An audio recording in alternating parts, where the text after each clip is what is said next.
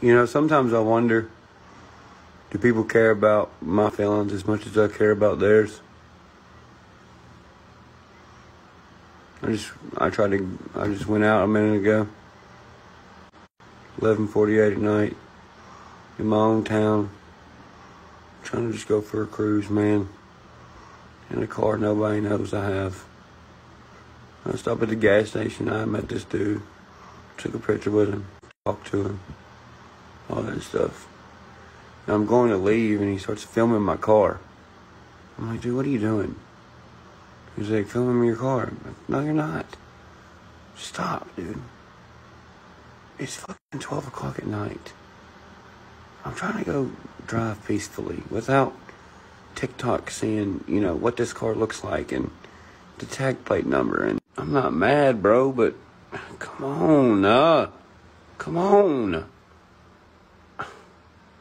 I just don't want my tag plate and shit to be, I don't want people to know where I'm at.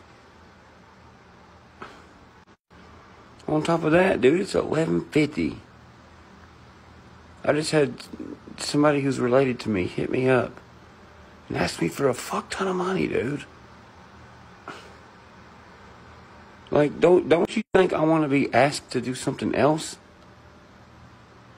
Like, invite me to something that don't involve me meeting people and talking about being up church, dude. It's not like you're a random person. You're a fucking family member. 11:50. Gonna ask me for a fuck ton of money.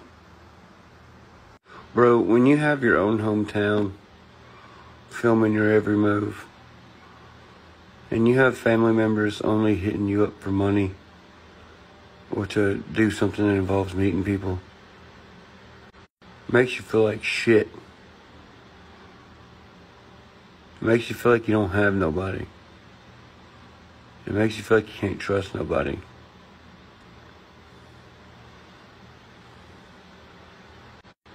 It makes you just want to live in a cave.